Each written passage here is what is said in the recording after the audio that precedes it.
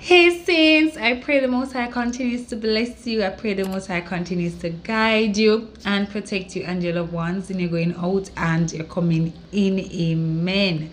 So saints, I have this video to show you. You must watch this video. It has so much information that will really help to grow you spiritually, grow you on your journey. You understand? And I know I get a lot of questions, people wanting to have Bible studies, arranging that in the Telegram group. If you've not yet joined the Telegram group, pray about join the Telegram group. So much information every day. When people join the Telegram group, they come and they say, wow, there's so much information here, information that they haven't seen or they can't see anywhere else, but we can freely share with you guys in the Telegram group.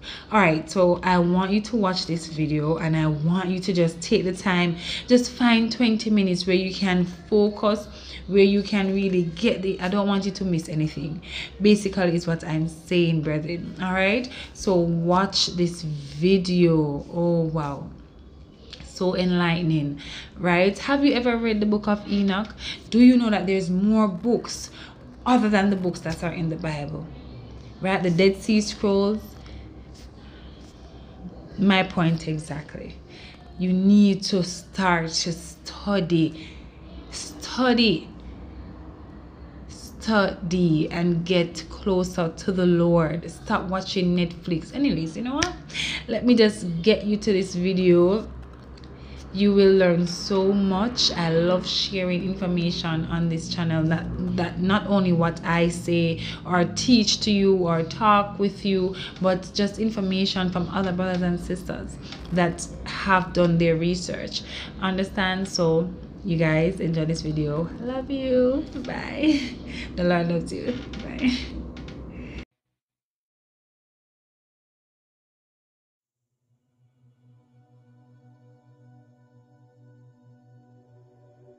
According to the Bible, every single person on the earth was born into the middle of a war.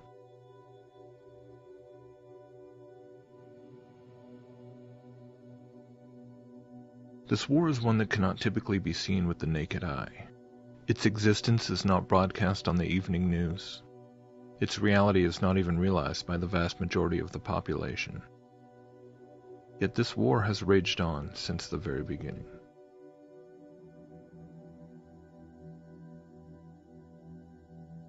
The first shot fired in this war had a devastating effect, when the serpent entered the garden and tempted the first man and woman to disobey God, falling into sin, and then death entered the world.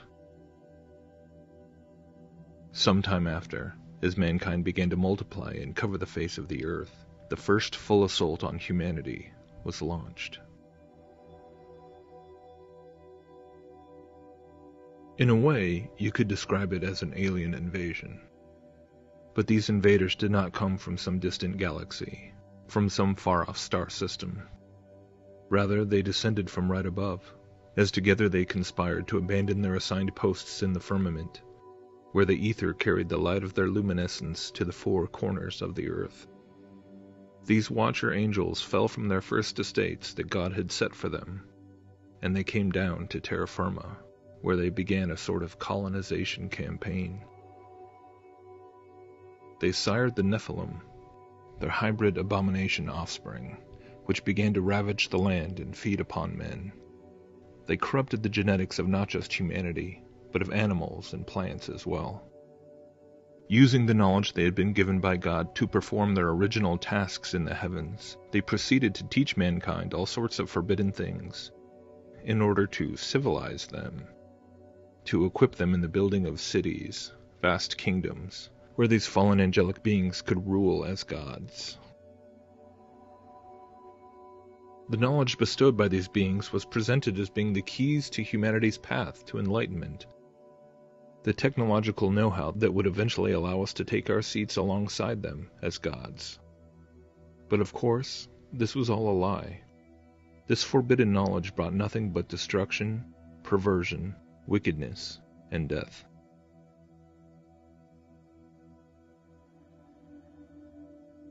God, the Creator, finally became so grieved by the immensity of the wickedness on the earth and the corruption of his creation that he decided to wipe it all out and begin again, sparing one single family and the animals which God brought to ride out the waters with them. When the waters receded, the world had been cleansed from the evil that had almost wiped out humanity from the face of the earth. The great empires of the Watchers had been erased, their monuments and citadels shattered by earthquakes and buried by oceans. The angels who had conspired together against God were buried deep in the bowels of the earth, held there in the deepest darkness until the time of the final judgment of all things. The bodiless spirits of the giants, the Nephilim, were cursed to roam the earth, tortured by hunger and thirst that they could never satisfy, forever longing to have bodies to inhabit once again. Satan's direct rule over the whole earth through his vassals, the fallen Watchers, was over. But no sooner than the earth began to be filled once again with trees and plants and animals, and people began to spread out and fill it once again, did the enemy of mankind begin working, seeking to rebuild what God had destroyed, his beloved Atlantean Empire, whose sole purpose was the enslavement and destruction of mankind. But it would be different this time around. No longer did the Fallen One have the ability to send his rebellious emissaries to the earth, to take wives and build cities and palaces where such self-declared deities could sit and rule directly over their subjects. No longer could they walk amongst men and be revered for their brilliance and stature. The satanic kingdoms that would be built after the flood had to be done through the worship of now invisible deities, forced to orchestrate their rule through various systems of interdimensional communication. Since God had now bound them behind a spiritual veil, once again a spectrum of forbidden knowledge was disseminated amongst these newly reborn civilizations, in order to facilitate the connection between these civilizations and their demonic benefactors. Thus, in the courts of all the human kings and leaders of these kingdoms, worked a host of occult priesthoods, sorcerers, mediums, astrologers, and practitioners of divination.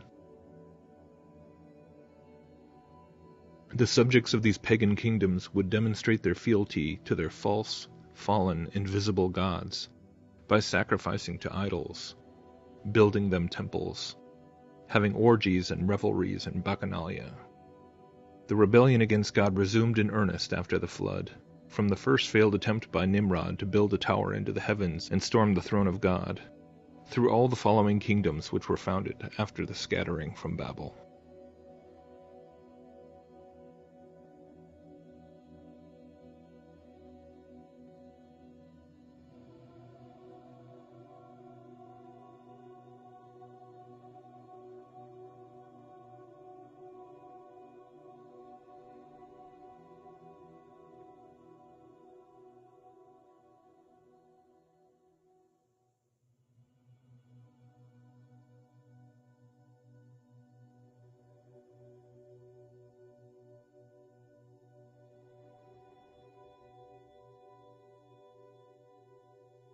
After God destroyed the tower at Babel and confused the languages of mankind, paganism and occultism were gradually spread and developed throughout the world yet again, until once more the true God of heaven and earth chose to intervene, this time by setting apart a nation, a people, a kingdom to bear his name to all the others.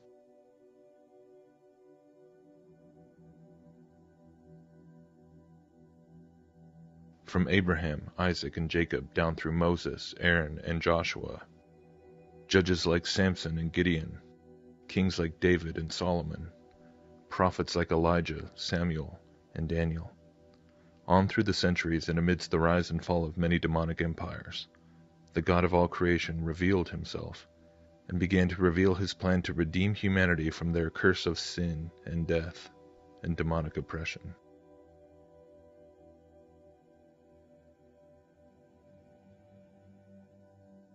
Finally, from the humble town of Nazareth, a man stepped forward and revealed himself as the promised Messiah, the Son of God, the Word made flesh, and the one whose own sacrifice would once and for all destroy the curse and make it possible for men and women to be reborn through the Spirit of God, who would actually come and live within us as the new temple of God. And from that point on, the great spiritual war began to take on a rather new twist.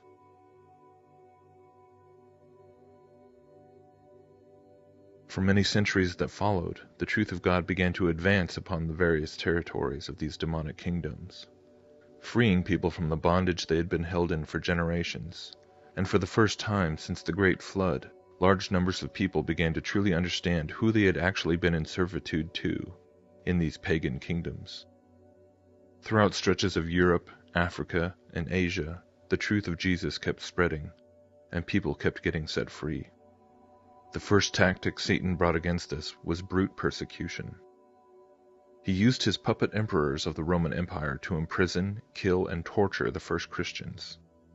But somehow this only wound up revealing the power of the gospel and the hope in eternity that it truly brought, and so faith in Jesus only spread, under the stage where the once unshakable Roman Empire began to crumble under its own heathen weight.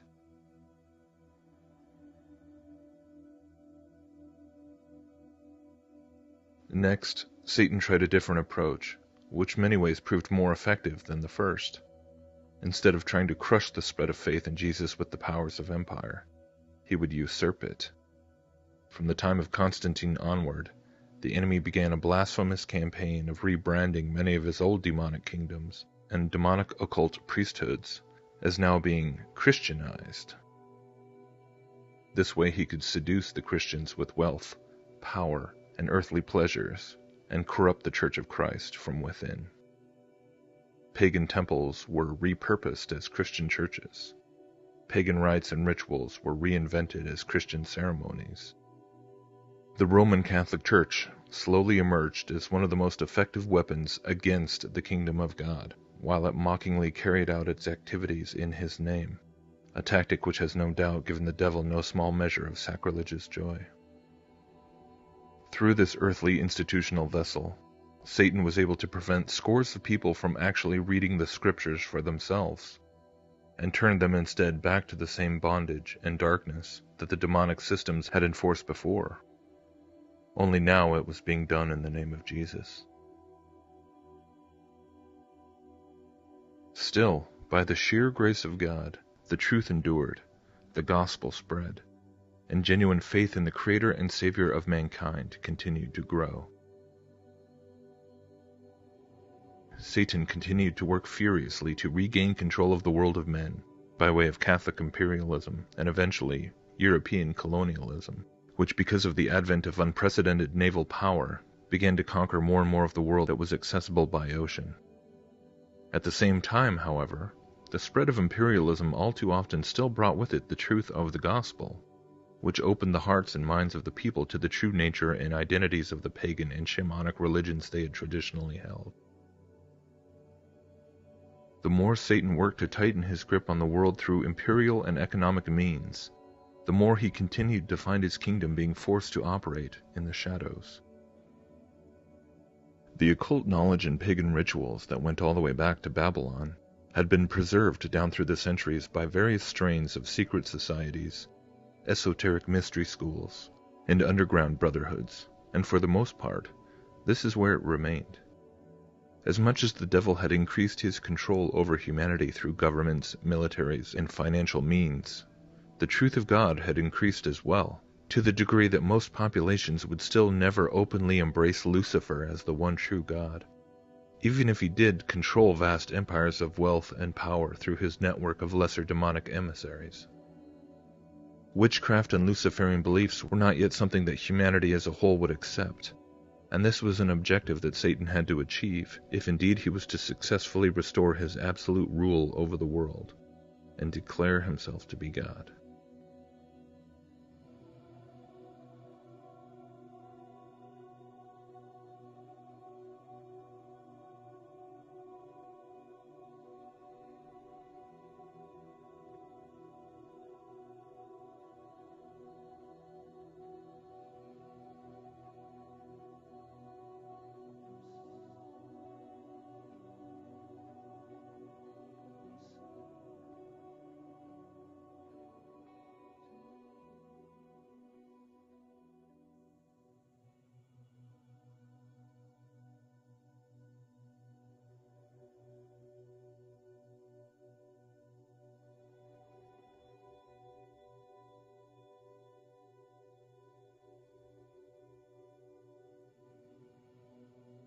In order to get the entire world back to where Satan wanted it, he had to implement another plan, another strategy, so massive in scope that most people, even the majority of those who even believe he exists in the first place, have difficulty in believing that such a thing could be pulled off.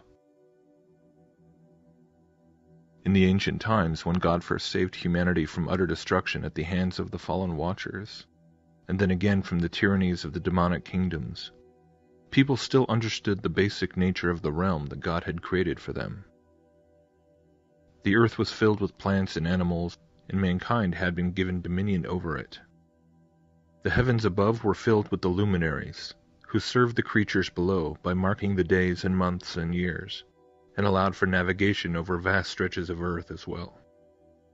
Those pagan kingdoms that rejected God worshipped various fallen angels as their gods, but for the most part they still understood where those, quote, gods had come from.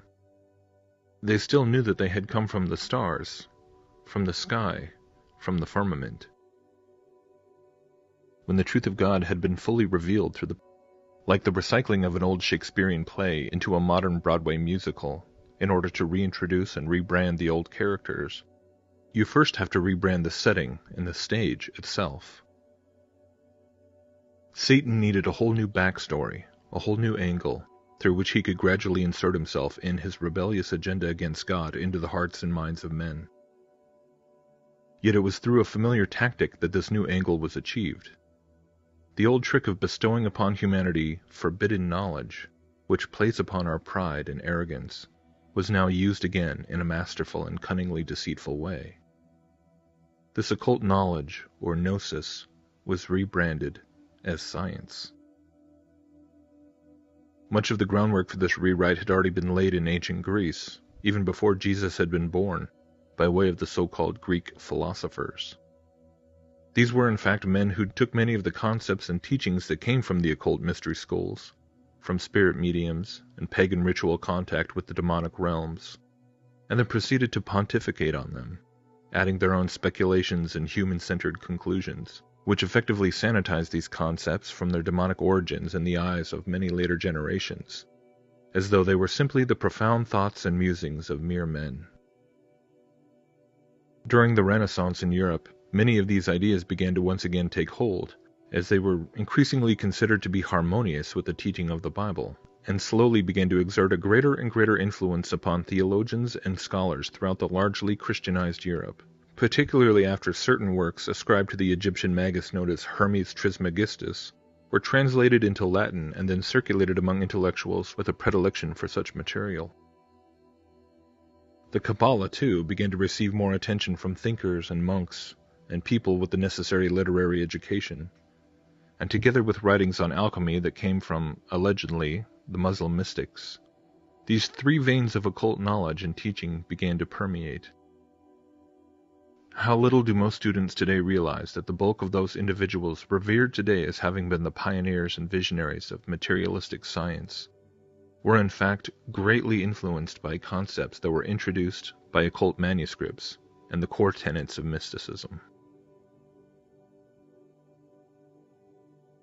Leonardo da Vinci, Isaac Newton, Francis Bacon, Robert Fludd, Nicholas Copernicus.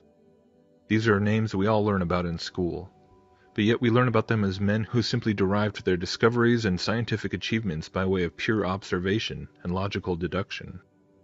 However, a more thorough investigation into the matter at which they arrived at their various discoveries, and the various occult materials which they were all coincidentally reading, reveals that no, these discoveries were nothing more than very ancient teachings on the nature of the cosmos and nature, simply being repackaged and reintroduced with a quasi-Christian veneer.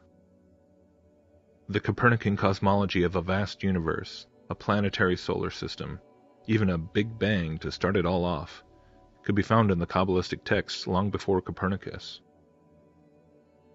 The concepts of molecules and chemical reactions, even elemental transmutation by way of atomic fusion and fission, were first presented in the more imprecise occult practices of alchemy. And the idea that nature and the cosmos was governed by invisible forces and laws, which could be discovered and calculated, and then reapplied through various technological means. This is actually an underlying precept of Hermeticism,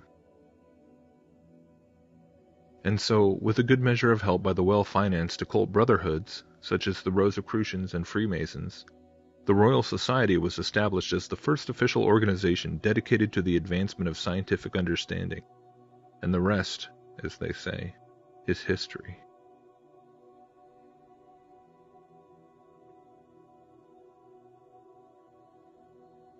What had begun as a half-hearted attempt to combine the knowledge gained from the divine revelation with the knowledge gained from nature was quickly transformed into an unapologetic natural philosophy.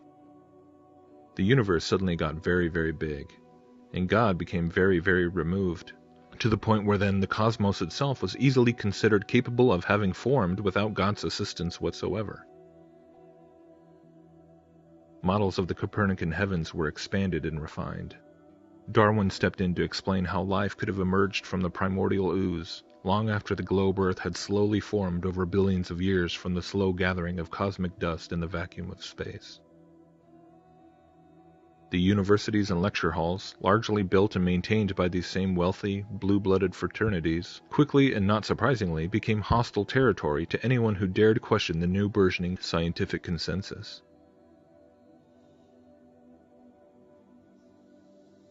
The universe was now presented as a vast, evolving, almost infinite space, with our little blue planet floating somewhere in the middle. And while man might be the pinnacle of life on this planet, he might not be alone in the universe either.